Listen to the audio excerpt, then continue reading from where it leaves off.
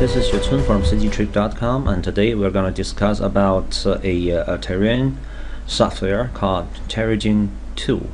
I think the pronunciation is right because it is a terrain generator. Let's open it.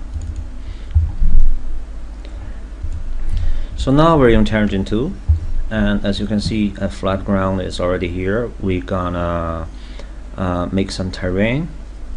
We're gonna make some mountains. So we're gonna click this and then click the height field generate 01, and when we click generate now, you can see the mountains here.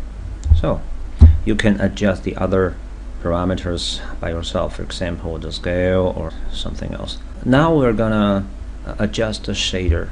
Here is use shader button, and we set the shader to background shader, and we can adjust background shader here by shaders, click base colors, and we choose the color button, and we're gonna adjust these two colors. Well, the high color we set this to a bright grayish color, so it's brighter, and the low color we set it to a little bit bluish.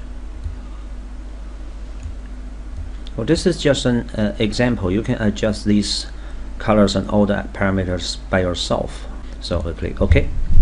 Now when we click this little R button, it means open render view.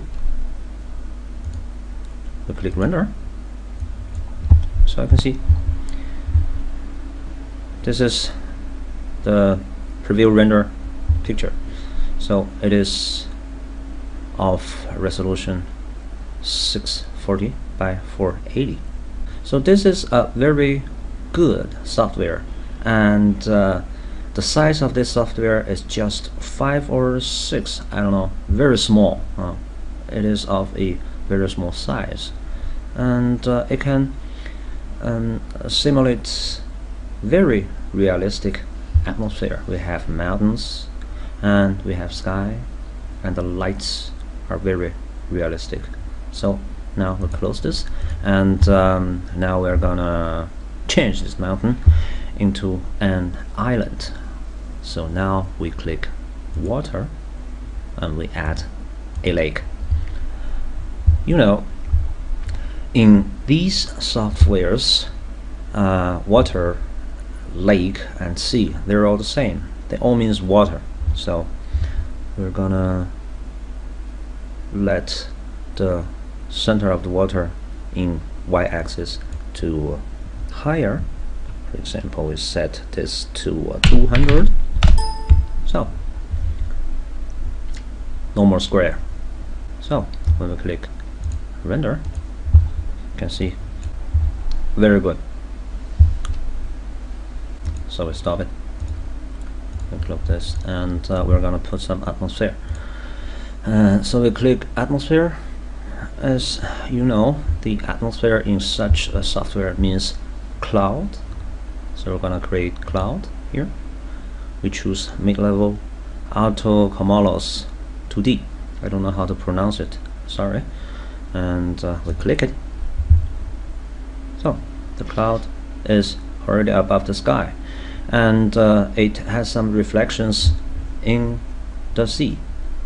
So now we are going to put some self-made object into this scene. So we open 3ds Max.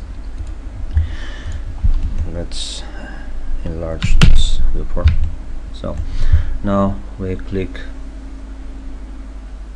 shapes, and we create a text. For example, it is a CG trick.com, and we change the font to ACME, ME font regular. So we create this, and in the modify panel we give this text a bevel, and we set the height to 002, I think. Okay, and then we're gonna export this. So we choose obj file, CT. Okay, then we save it. So let's export it. Okay, so we close this and get back to the terragen tool. We'll click Object, Add Object button. When we click this, there are two choices you can make. The first one is Object, and the second one is Population. So now we choose the obj radar ct.obj. The terragen tool will ask you if this object is from the X frog. We choose No. As you can see, the obj file is already here. Make the scale a little bit larger. We set it to 10 by 10 by 10, and we're gonna drag this into the middle, and we're gonna rotate it. We set this to 10 and 20 and 20, and then we're gonna drag it up. So now we're gonna adjust the camera. So we select camera, we choose the render camera, and we set the rotation to minus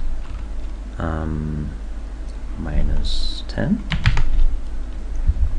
and we drag it till we can see most part of the text. Okay, that's it. So if we now render it, we click this render. Now you can see the scene. We have the obj file here. You can change the shader by yourself, and we have this island and water. You can see the cloud is above the sky and the reflections is on the water. So it is very, very realistic, and it is very easy to adjust.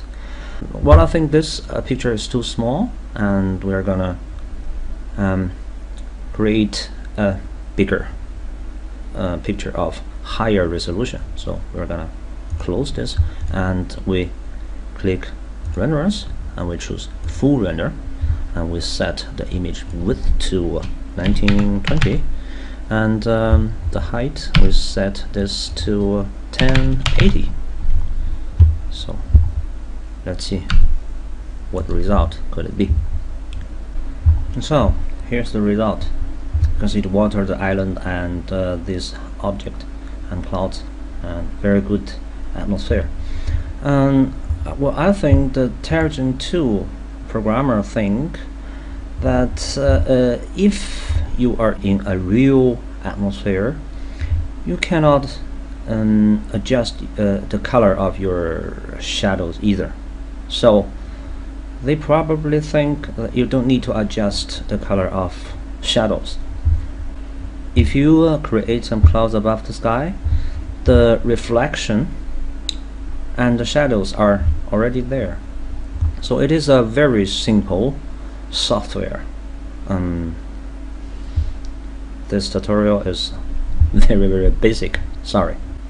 I make this tutorial is because that in the nearest future we're gonna make some comparison between terragen tool and VUE and Lumion and some other plugins in 3ds Max.